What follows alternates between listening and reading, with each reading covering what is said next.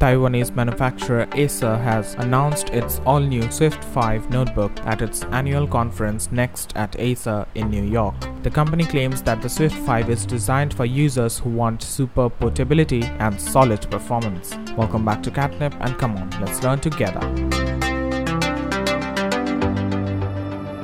The notebook features a 15-inch display and weighs less than 1 kilogram. The Swift 5 is powered by Windows 10 and the latest Intel Core processors. Talking about the device, Jerry Ho, General Manager, Consumer Notebooks IT Products Business Acer Incorporated, said, "There's been great feedback on Acer's amazingly light 14-inch Swift 5, and we are now pushing the limits with the 15.6-inch model. We have kept the weight under 1 kilogram mark by using ultra-narrow bezels and a marginal chassis."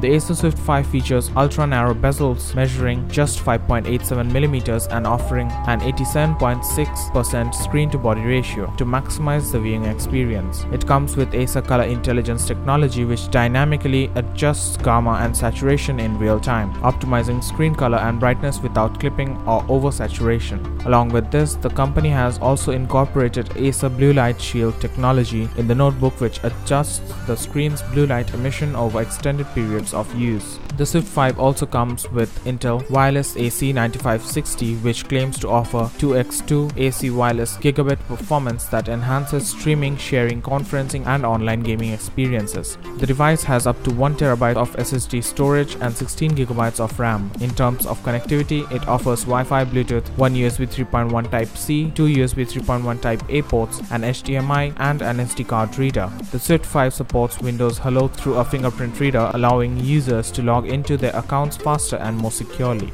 The company has not yet announced the price and availability details of the Acer Swift 5 yet. So that's it for this video, and we hope you liked it. A million thanks to our dear subscriber family for your continuous love and support, and until next time, stay tuned for more.